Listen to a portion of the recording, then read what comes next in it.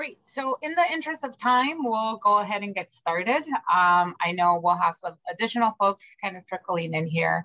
I did want to mention a couple of things. Well, first of all, my name is Lisette Escobedo. I am the Assistant Vice President of Civic Engagement and Advocacy at AltaMed.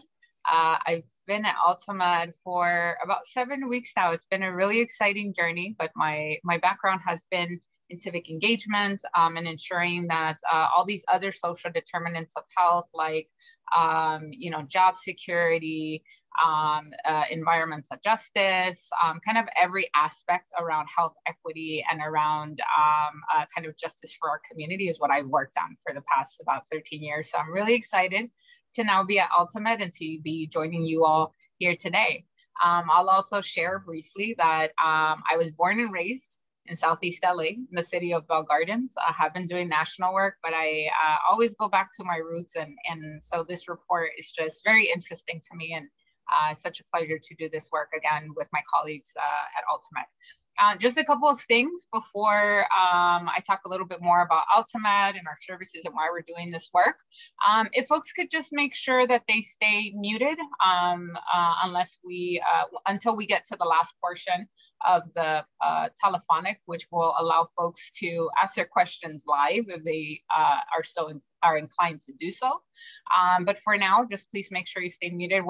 I'm pretty certain that we've kind of did a mute all function, but we've all been on those Zoom calls and on those press conferences virtually where, we sometimes forget and we're having kind of side conversations, and then we realize it may be someone forgot to mute themselves. And so with that, the other kind of really quick housekeeping item that I'll mention is if you do have questions throughout this presentation and you want to make sure that you don't forget your questions, so you throw it in the chat, please feel free to do so.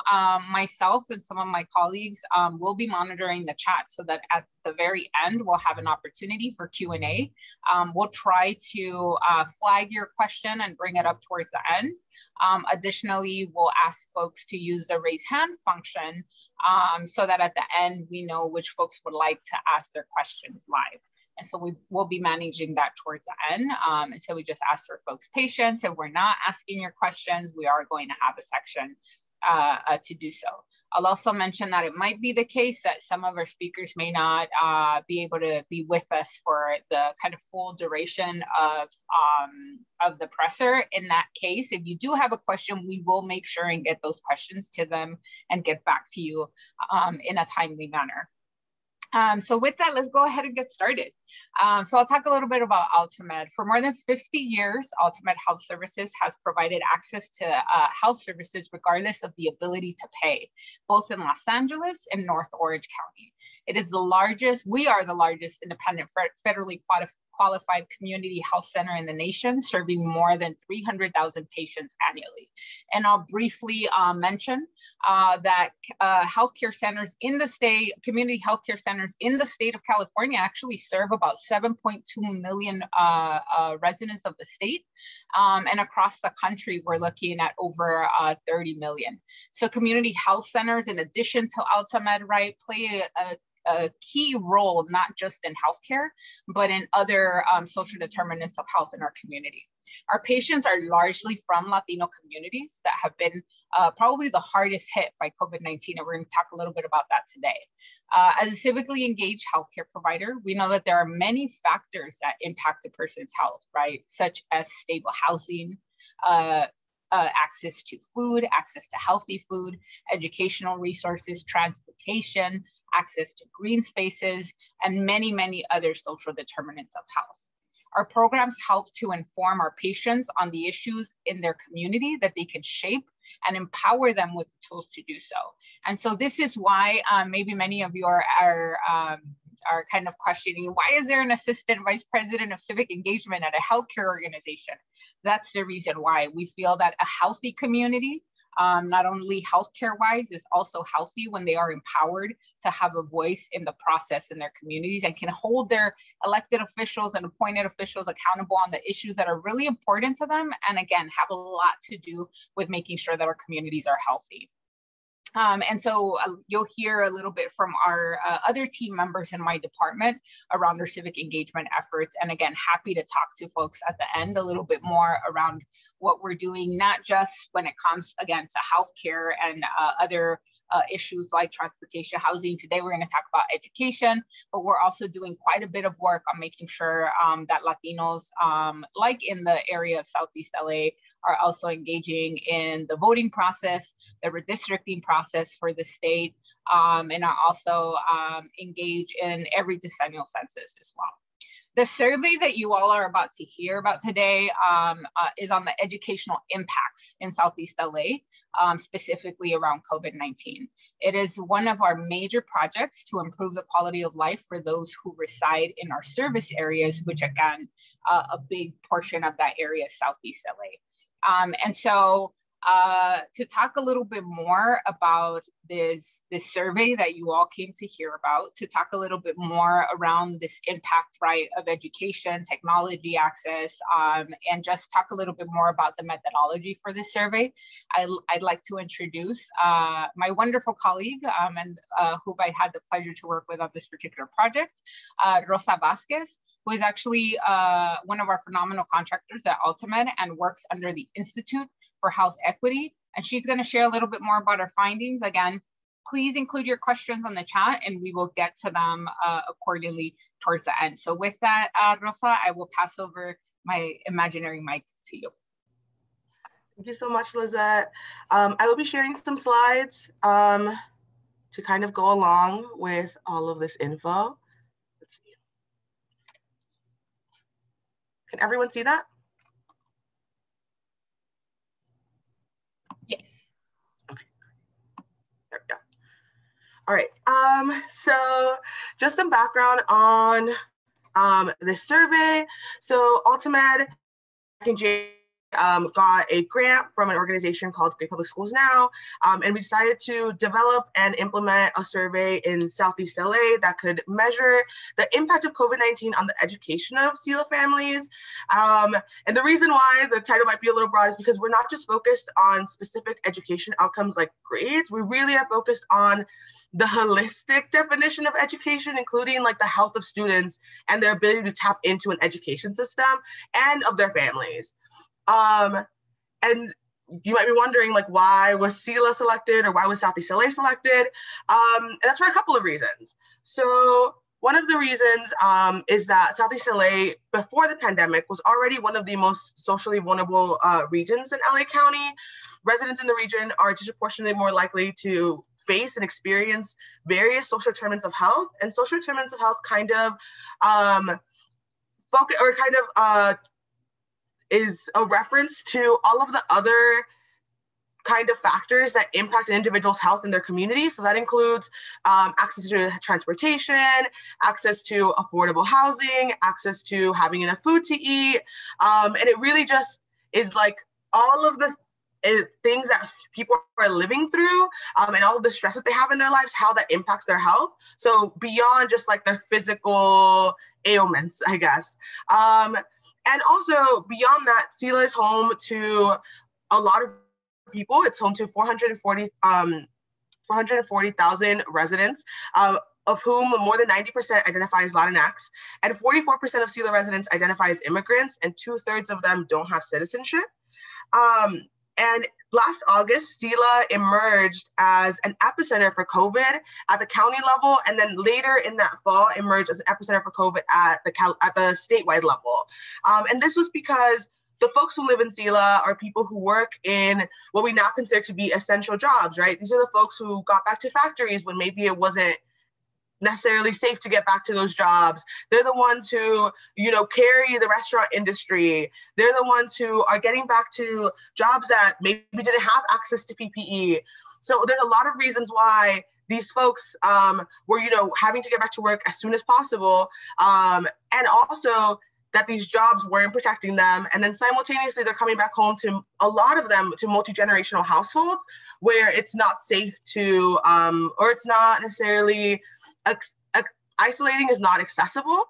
So what we have is this very socially vulnerable community, then being facing factors that made them more vulnerable to COVID, and then that causing kind of a huge explosion of the pandemic in that region, and a real devastation of the community. But this is because SELA has been disinvested in for decades. This region has kind of been relegated to the sidelines and to the margins, not only in terms of investment, in terms of funding to this community, but also in terms of who is listened to, and how the voices of these community members are elevated. So really what happened was that Southeast LA was purposefully put in a vulnerable position. And now we are seeing that the pandemic really impacted this region. And if we don't get recovery correct, this region could be further marginalized in the future. So that's why we decided to partner with GPSN to launch the survey here in Southeast LA. And it's not to say that Southeast LA is one of the only, or the only community that's facing all of this. We chose to do Southeast LA because we know that Southeast LA is a reflection of other extremely vulnerable across the country. And this one just happens to be in a area that we have a lot of clinics in, so we have easy access to. But we think that the implications of this survey or the findings of the survey have larger implications. So just a little bit more background on the survey design. We just began designing this back in January, and the survey itself contains 25 questions available in both English and Spanish. The questions revolve around demographics, COVID-19's impact on education directly, and then more broadly, social determinants of health that the families were facing. And it was deployed through clinics, through two of our clinics, using our civic engagement census model. We also did geo-targeting on social media, and we had community partners like DESI Services out in Southeast LA implement this survey to their participants. And we really wanted to reach 15,000 households and receive 2,000 responses in order to produce what we felt would be community-informed data to fully understand the impact of COVID-19 on this vulnerable community. In terms of the data analysis, so descriptive statistics were used to show this impact on SELA communities, and then regression analysis were used to evaluate relationships between COVID-19 and psychosocial outcomes, and then educational outcomes amongst the students. And then in order to figure out what the impact of being low income and being Latinx had on all of these findings, we did a mediation analysis, which answers 3 questions. What is the relationship between COVID-19 related impacts, income, and ethnicity? And then what is the effect of COVID-19 related impacts on these psychosocial and educational outcomes? And finally, how did income and ethnicity mediate or explain the relationship between COVID-19 related impacts and these outcomes? We started off with 5,116 respondents. After kind of controlling for geography, so really focusing in on the Southeast LA cities, we ended up with 2,482 respondents. And then after extensive cleaning and validation of the data, the final sample was 2,093 respondents, with at least 1 student in K through 12 in East LA or Southeast LA. Demographic breakdown, which I'll just go over very quickly, just to show that, you know, our sample was reflective of Southeast LA and of the region. Almost over half of our respondents reported that their income was between $35,000 and $75,000 a year, which aligns with the SELA median income of $40,500 a year. 2 in 3 respondents are people of color or identify as Hispanic or Latinx. And half of them identify as Hispanic and Latinx. And about 40% of survey respondents reported they had more than 1 student in their household. So now to get to the results. We already knew that in California, socially vulnerable communities were disproportionately impacted by the pandemic. Our survey confirmed this. Our survey found that about 9 in 10 respondents reported that their family experienced 1 or more COVID-related impacts, including changes in income, job loss, family death, or hospitalization. 2/3 of Latinx families reported that COVID-19 impacted their income directly, and about 1/4 of Latinx families experienced job loss due to COVID-19. And then also 1/4 of low-income families experienced job loss. And Latinx families were also significantly more likely to report having to deal with death and hospitalization in their immediate family. This is important because when considering the educational outcomes of students, we have to also consider the stressors that COVID-19 placed on their families, not just how the transition into virtual learning went for them. So not only do we have to consider, access to technology, access to broadband, access to safe and quiet spaces to do their work, we also have to consider what is going on in their households, like whether or not these students have access to, just like stable housing, whether or not these students are living in a household that is struggling economically. So it's really important to first identify how COVID-19 has impacted this community to be able to analyze these educational outcomes. And what we found was that these students, because of all of these impacts from COVID and because of all the stress that they're currently dealing with in their family, they are seeing higher levels of learning loss and less academic support during the pandemic. So a survey found that roughly 1 in 2 respondents expressed concern about their children's quality of education. About 1 in 10 respondents, it's about 10%, said that their children were not at all prepared for any of the major like school subjects. So it includes English, math, history or social studies, and science. And about 1 in 2 children whose family experienced COVID-related impacts reported less academic support during the pandemic. And that is compared to the 1 in 3 students or 3 respondents whose family has not experienced COVID-related impacts. And also amongst families who reported COVID-related impacts, 1 in 3 children reported grades worsening compared to 1 in 6 children, almost half of that, whose families did not have any impacts. The next part of all of this is that we learned that this pandemic and all of the impacts that it had on the families created new barriers to learning, and that the more COVID impacts that a family is facing, the more likely they are to be dealing with negative educational outcomes. And also that being Latinx and being low income actually exacerbated these negative educational outcomes further. So these top 3 bullet points kind of run through the comparisons of the data that you saw on the last slide, but I really want to bring our attention to the bottom of the slide, which is how ethnicity and income impact or further exacerbate these negative educational outcomes. 2/3 of Latinx families reported worsening grades in their students. Over half of low-income families reported worsening grades as well. And about 1 in 2 Latinx and low-income students do not have their own room to do their schoolwork in. And that is almost 3 times higher than non-Latinx, non-low-income students who also did not experience any COVID-related impacts. So what we're seeing is that experiencing COVID-related impacts and being Latinx and low income are further placing these students in vulnerable positions that is causing negative educational outcomes. But what we really kind of wanted to focus on was these psychosocial outcomes, because we believe that these are the outcomes that are going to be around the longest in our community and are going to be the hardest to solve. So among our respondents, we found that K-12 students / families in Southeast LA showed heightened vulnerabilities that map onto long-term psychosocial and physical health.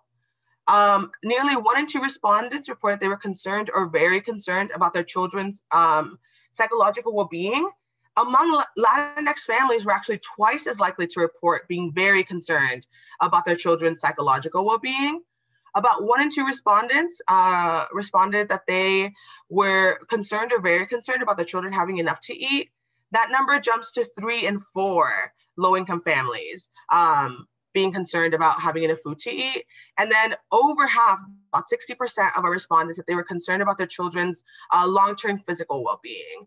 So what we're seeing is that the pandemic has created a new system that is worsening health inequities in the region and is creating new systemic barriers for these children to be able to access recovery, especially because this community doesn't have access to a lot of mental health resources, or a lot of or this community is also medically underserved, because that's why AltaMed kind of operates out of there. But something else that is really interesting is that, once again, the more COVID impacts a family deals with, the worse these outcomes become. So, for example, if a family had dealt with 3 or more COVID-related impacts. So if they had a change of income and job loss and family hospitalization or death, we see that they are really, really concerned about their children's psychological well-being and extremely concerned about, their children having enough food to eat. So what are overarching themes and major trends? One, that due to pre-existing social vulnerabilities in Southeast LA, Latinx and low-income families were disproportionately impacted by the pandemic.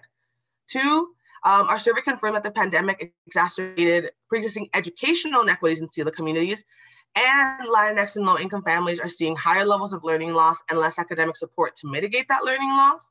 And then finally, our survey found that the pandemic created a system that is worsening health inequities in the region and exacerbating all other social determinants of health, creating barriers to recovery for this community. And here's kind of like the mediation analysis, which connects how COVID-related impacts is leading to these psychosocial and educational outcomes. And at the center here, we have income and ethnicity, because what we believe is that although income and ethnicity played a role in this community's vulnerabilities before the pandemic, what has really happened is that it has kind of been an underlying current throughout the whole pandemic and is playing a role in how the pandemic is impacting every aspect of their lives. So we do think that there's a correlation here. We do think that there's a connection. And yeah, there's more information on here. Let's see. Okay, so conclusions and recommendations. I think we might get to this after we hear from Dr. Shapiro and our families.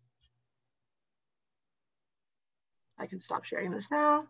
So next I would like to introduce Dr. Shapiro, who I'm sure some of you may have already interviewed at some point or another. He's our AltaMed star, so I'll hand it over for now. Thank you, Rosa. It's a very powerful conversation that we're having today.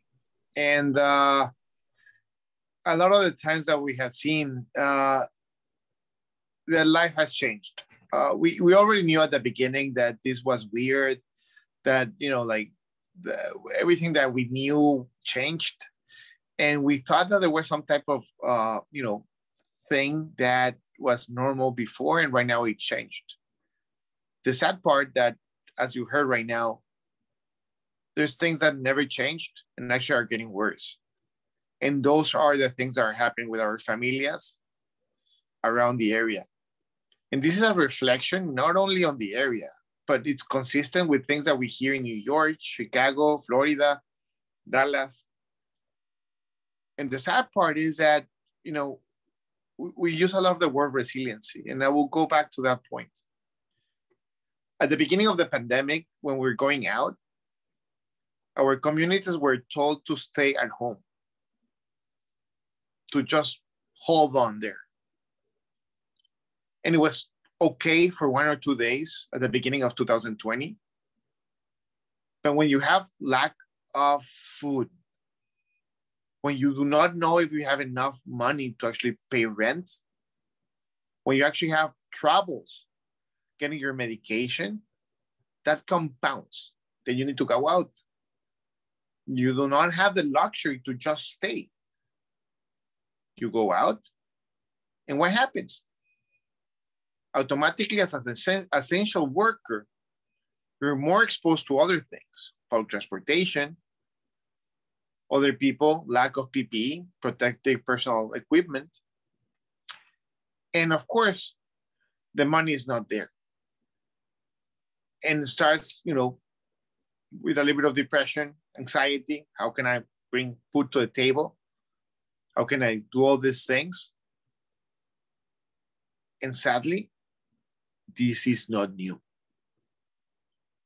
As a physician here, I can tell you for sure that I have been fighting diabetes. I have been fighting obesity, hypertension, depression, and anxiety for years. Right now, the crumbling effect that we're having has been amplified by COVID-19. And a lot of people went, and I had a lot of one of my patients that comes to my heart right now it's La Señora Maria, you know, Miss Maria. She was the grandma, la abuelita, from a family that I take care of. And she came to me and asked me, Dr. Shapiro, why is this happening? Why our familias, our Latino communities, our underserved communities are being suffered or targeted by COVID-19? Is there something genetic to it?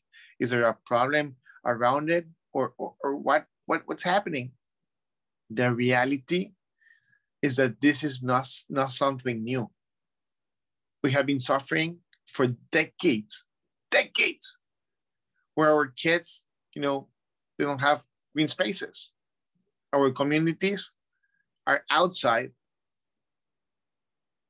near pollution, near problems with environment, near a lot of the social stress. You know, there's food, but the quality of food is not that good.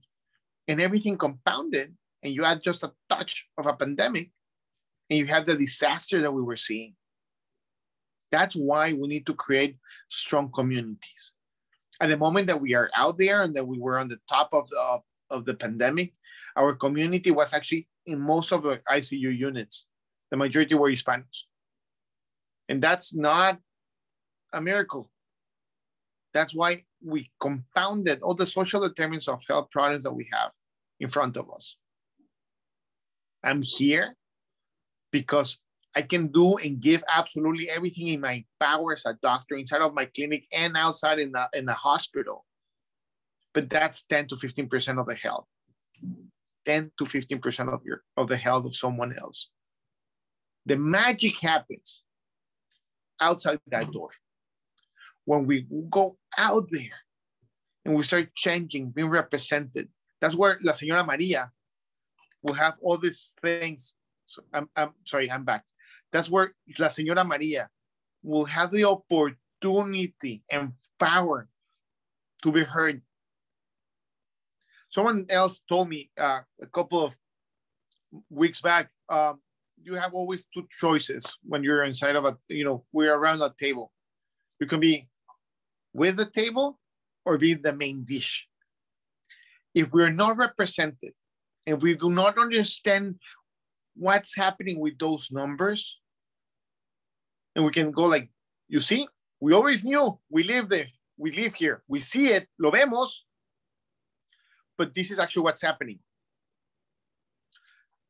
We want to change that. We really do. Information is power. As you know, and one of the things that we're hearing a lot is that the Heights, and they have a beautiful phrase there. We are no powerless, we're powerful. The option right now to actually change the way that our society moves, we have it right now.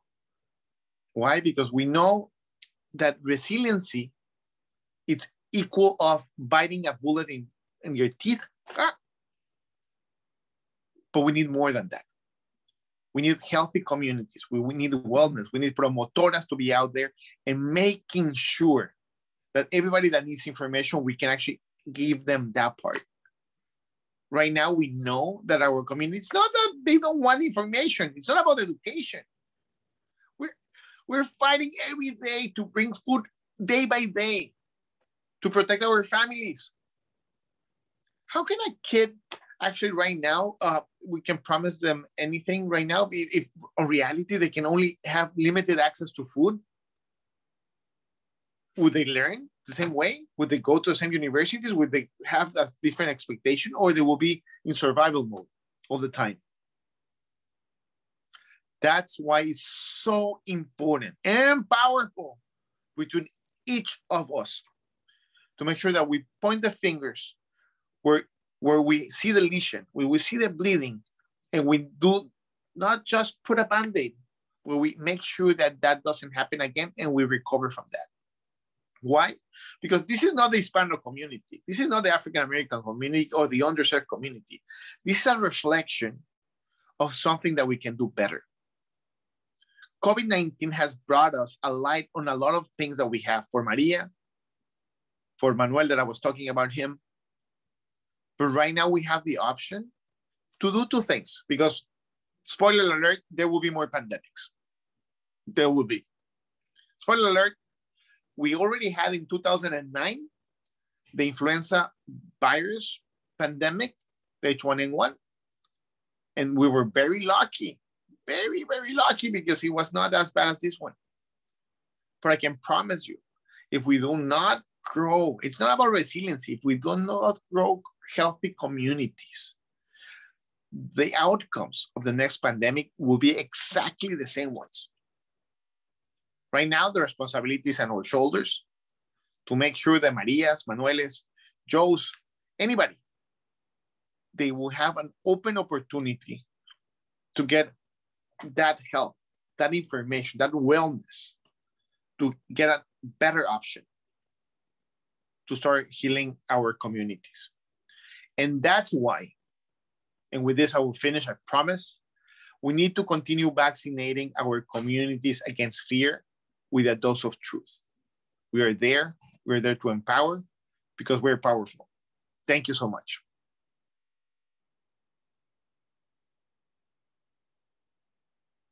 And at this moment, I will sing La Bamba. Thank you so much, Dr. Shapiro. So we actually have two members present here, Marta Fierro and Guillermo Marin, who will be sharing their testimonials and like their experiences in Spanish. Marta and Guillermo, ¿quieren abrir sus cámaras?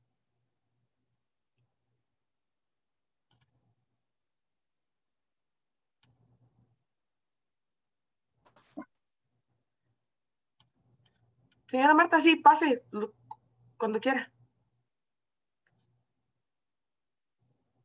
Sí, buenos días. Mi nombre es Marta Fierro. Yo vivo aquí en la ciudad de Carajay y quiero platicarles un poco acerca de lo que pasó con mi familia con el COVID-19, que ha impactado mi familia en la educación de mis hijos. Y yo tengo 3 hijos y ahora en la pandemia también impactó la educación. Tuvimos problemas con la tecnología, que la tecnología, si se conectaban al mismo tiempo, la tecnología no era muy buena.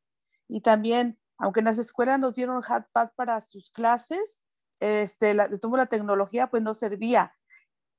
También teníamos problemas por la falta de espacio, porque pues los niños aquí en la casa se distraen con facilidad y no ponen mucha atención.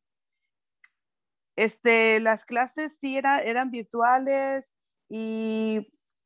pero pues no era no era igual que las clases presenciales. Así que hubo falta de ayuda, falta de soporte en eso. También, pues el estrés de la pandemia, que estuvimos aquí encerrados, la falta de comida, las rentas demasiado caras.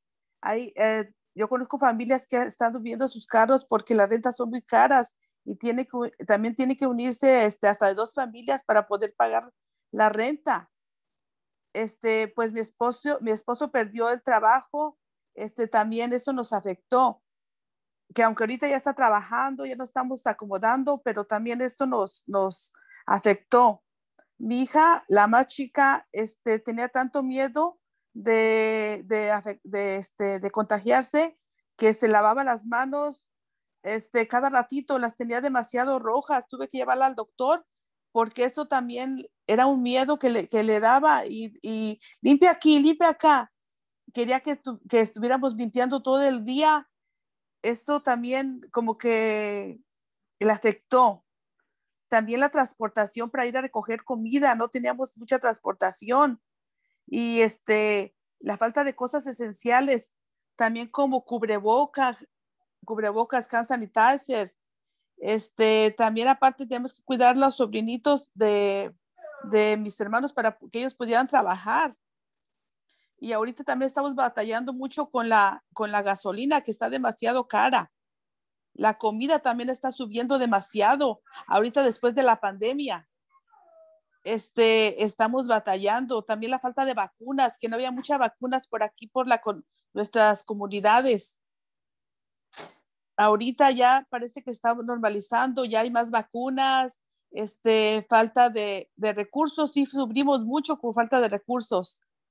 Para ir a agarrar despensas, a veces teníamos que pedir raite para que pedir comida porque estaban regalando comida en partes, pero no teníamos transportación.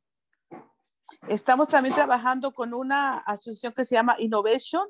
Es para ahorita para poder apoyar que haya mejor educación en las escuelas, que haya fondos. Esto es lo que estamos ahorita trabajando. Es una organización que se llama Innovation para pedir fondos para que haya ayudas para nuestras escuelas, como tutorías, qué es lo que no tenemos. Había unos programas que estaban en la escuela de mi hija que se llama Academia de Decathlon y ahorita los han quitado por falta de fondos. Y es lo que también estamos peleando para que en las escuelas haya más ayuda y más apoyo. Muchas gracias y que tengan bonito día.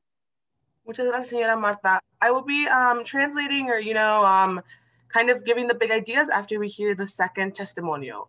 Señor Guillermo?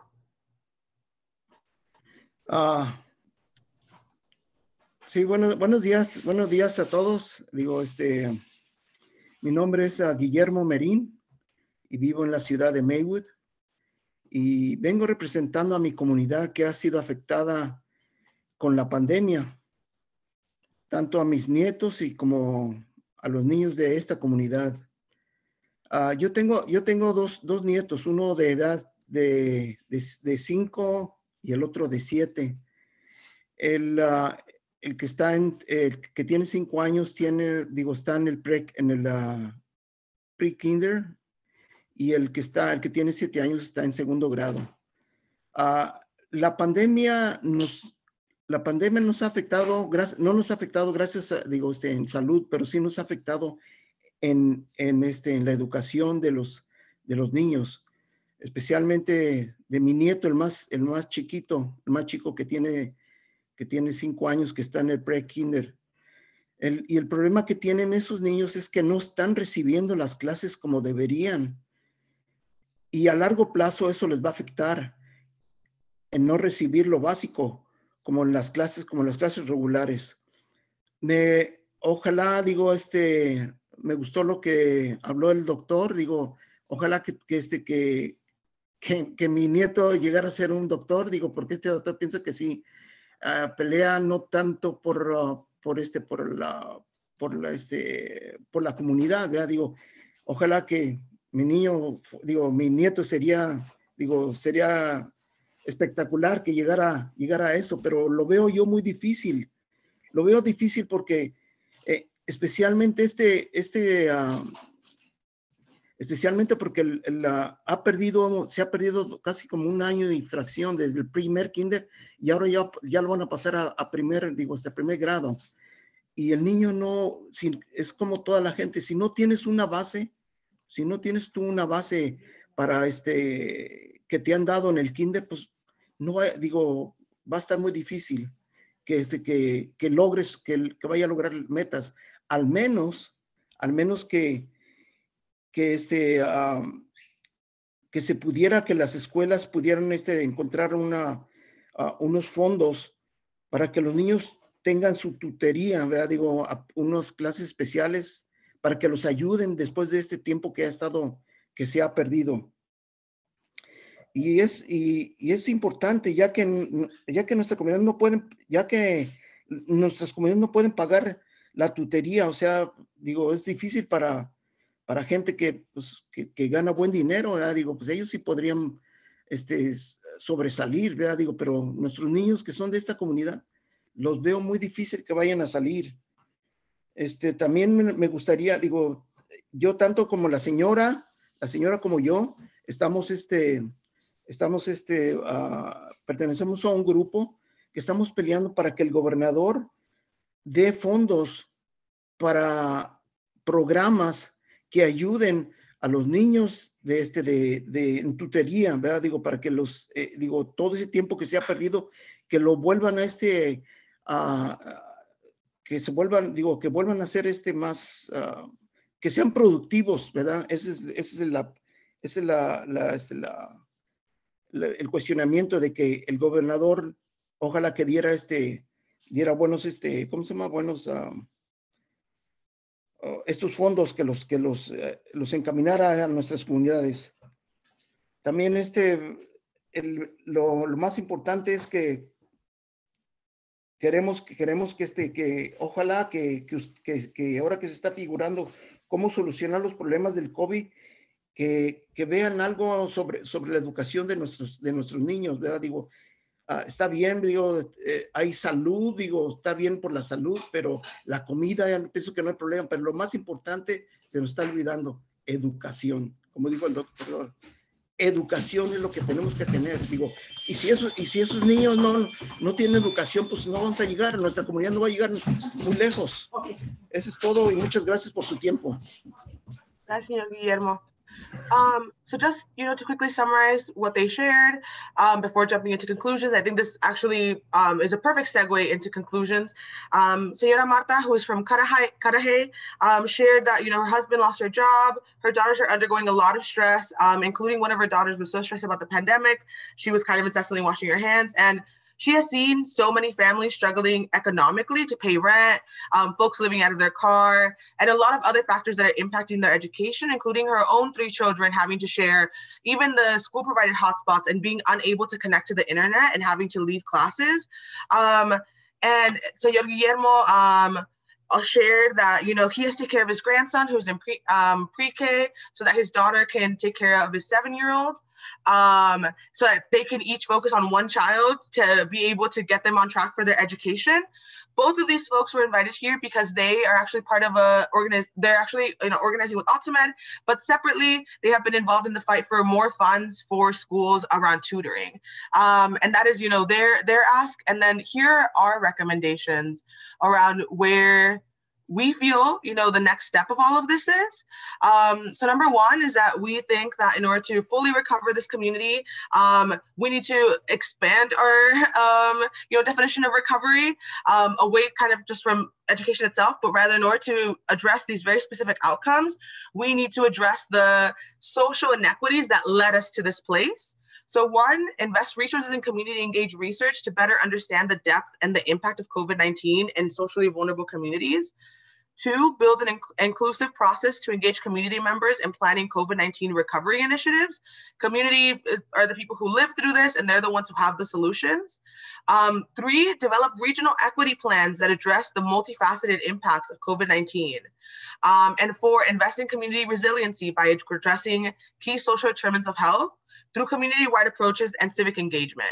I think that this, for us, this survey really reinforced AltaMed's commitment to civic engagement, because the only way that we recover these communities is by empowering them, by building long-term power so that they can advocate for themselves, so that the place in which Southeast LA was at before the pandemic, that allowed the pandemic to devastate the community so widely, that we never have to undergo that again for any disaster.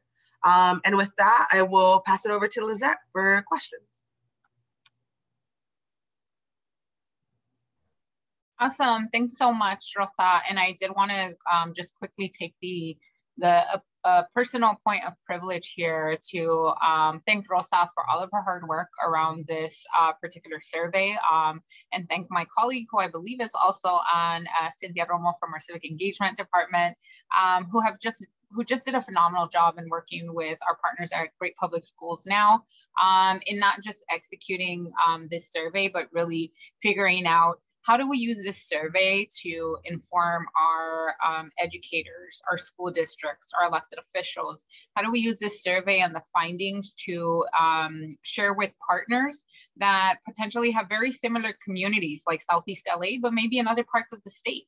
And so our hope is that the findings and what we learned and the recommendations go beyond today, and that they circulate in our communities, and really for the benefit of our communities as we get things going, right? As our kids go back to school, for many of us in August. And so really just wanted to thank them for their incredible work, their sleepless nights, of really making all of this happen. So with that, folks may have seen that in the chat box, I asked those of you who may have questions to either do one of 2 things. One, you can add your question in the chat box and we'll read it out, and we'll have some of our speakers answer those questions. Or you can use the raise hand function, which should be under your, when you click on reactions on your screen, there's a raise hand function there, and we can call on you if you select that. I see no hands raised right now, but I do want to give folks about a minute or so to use that function or to drop in your questions, so we can briefly go into that. We have about 10 minutes to work with, and so the sooner we can, folks can let us know what their questions are, the better. And I see that Dr. Shapiro is still on, and so also thanking him for the great work that he does in serving our communities in every aspect, right? Not just in their healthcare and wellness, but making sure that they're empowered. And he did an amazing virtual event for us around making sure that our communities understood the redistricting process. Now that California, right, is losing a seat, making sure that we have a voice in how those congressional lines are drawn in the state of California, which is through a commission process. So thank you to everyone that has really taken that on in the health of our community physically and the health of our community civically, and through all these other social determinants of health as well. So I will give folks about another minute or so. If there's any of you that don't know how to use the raise hand function, haven't dropped in your questions, and just want to unmute yourselves, you can do that too, and ask away. So we'll give folks about a minute here before we close up.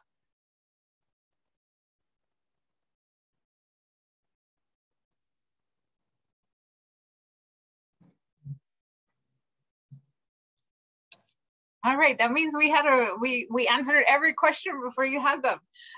Great. So what I'm going to do now is in the chat box, I am dropping in contact information for folks who may have follow-up questions. We know you heard a lot today. We'll have the recording available for those of you who want to hear it again, want to hear some of the details. Some of you, we'll be following up with a comprehensive report as well at some point. But if you have any follow-up questions, you want to schedule some time for interviews with any of our community folks who spoke today, with Dr. Shapiro, with my colleague Rosa, with myself, I am dropping in contact information for my colleague Sandy Rodriguez at Miller Gear, who is a person that will be coordinating any interviews and any follow-up press request. I will leave it there for a couple of minutes in case folks want to write it down, take it down. And with that, if no other questions, and let me do one final scan as promised here for any raised hands, and I see none. So with that, this culminates our telephonic today. We hope that we can continue to stay in conversation with you all. We hope that you can get this message out so that we prepare for a speedy recovery in our communities, and that our communities continue to see the investment needed, not just in education, but in every aspect of this reopening of the state and their communities and their kids going back to school, so that we can thrive and be successful. We know AltaMed is committed to that in our service areas and beyond, and we hope that you will join us in that commitment as well. Thank you, everyone, and we hope you have a great rest of your week and weekend. Thanks, everyone.